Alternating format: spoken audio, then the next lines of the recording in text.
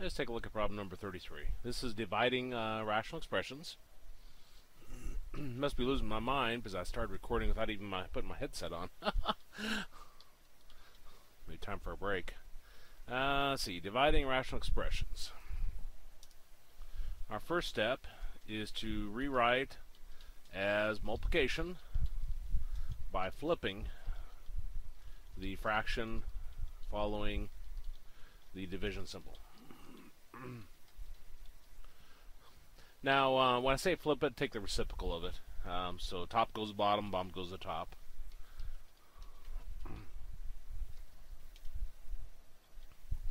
Second step, factor everything. Step 3, cancel if possible. Only guideline is that they are the same and one is on top and one is on the bottom. And last step, put tops together, put the bottoms together. So let's look at this problem.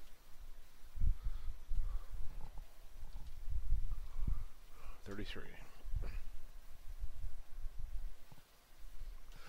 Let's see, x plus 8 over x minus 8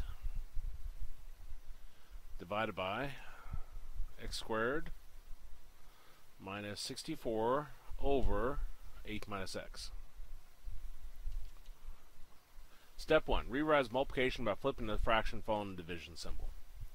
So this becomes x plus 8 over x minus 8 times 8 minus x over x squared minus 64.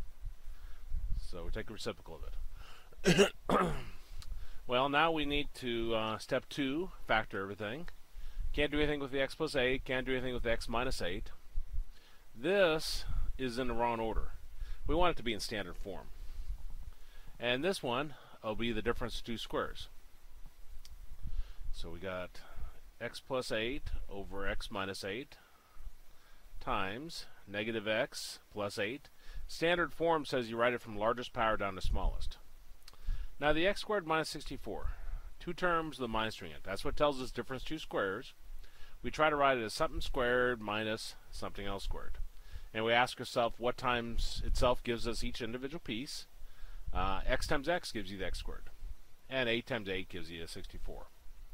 So we take what's inside our first set of parentheses, we add what's in our last, take what's inside our first, and we subtract what's in our last.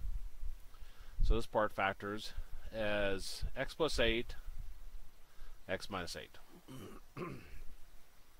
Now the top part is GCF. While they don't have anything in common, our first term is negative. And whenever your first term is negative, you always want to factor out a negative.